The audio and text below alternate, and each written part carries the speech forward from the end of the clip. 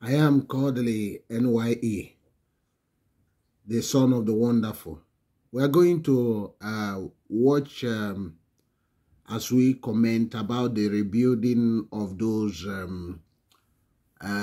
burned down headquarters, local government headquarters in Anambra State by the hooligans who invaded the state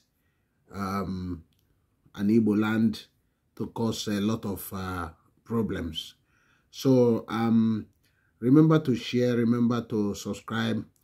We will be talking as the video is being played, so that you can also understand the rebuilding process of this local government headquarters that we are brought down by this agent of destruction and anti-development, economic development group that vow that our homeland will not be able to grow. So this is the local government, the Newi South local government headquarters that the government of Soludo is reconstructing. They have almost finished it. The Demili North is also completed at Ogidi, almost completed. And Agwata has been completed. And very soon they will do the one in Ihiala. So you could recall that these hooligans caused a lot of devastation. And this devastation has affected the administration of some local governments in Anambra State. But Soludo government of Anambra State is determined to change the narrative. And our homeland must be peaceful, it must be livable, it must be prosperous. And we in this channel also support people that bring investment, not people that talk about chasing the people from our homeland, people that are just talking, not building the homeland. So that's what this channel is all about. Sorry, and that's what this channel and all our subscribers are looking for, a livable and prosperous homeland where we can be proud of to speak that our homeland is good. So some of the time people has asked that these people that are doing all those things, have they laid even a foundation of building in their own land? Have they attracted any investment or anything? You know, you cannot be giving what you don't have. That if you think that their homeland can develop, you show by your actions, by the love of the land, by the love of your people, by making sure people have jobs, mobilize the people to come and invest in your homeland, not the other way around, scaring them away and talking about other things. So by so doing, you played into the enemies of the land. That's exactly what a lot of people, subscribers, were talking about. That because they don't love the homeland, the anti-development and economic of the homeland forces, they are forces against it. So that's why they are taking some few money from here. That's why they are taking few money from here and there to cause instability in the homeland. So, but Soludo government and the people of the Anambra State decided that our homeland must grow strong economically, must be peaceful, must not harbor nefarious agents, nefarious people that do not care for human life.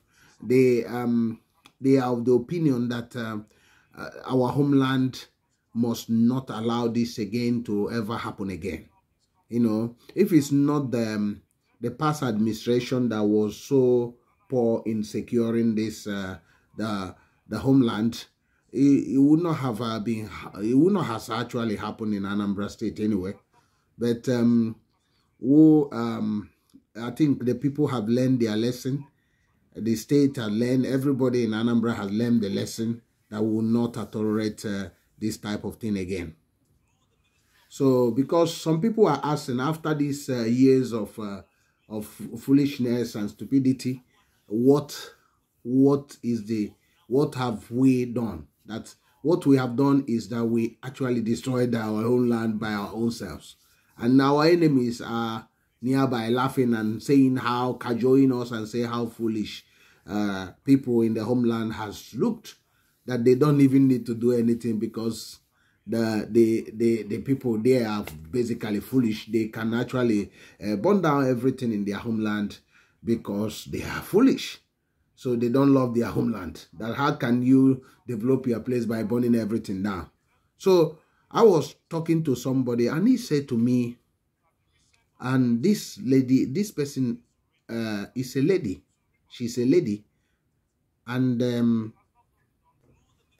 she said to me that her group, they don't mind if anything, we burn everything and we rebuild it. I said, why are you thinking like that? That you don't actually think like an Anambra-born lady, an Igbo person.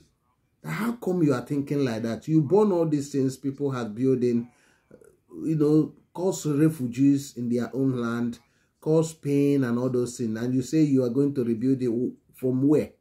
When are you going to do all those things? I said, what you are saying is not true. It's like somebody on influence of something, which I will not name here.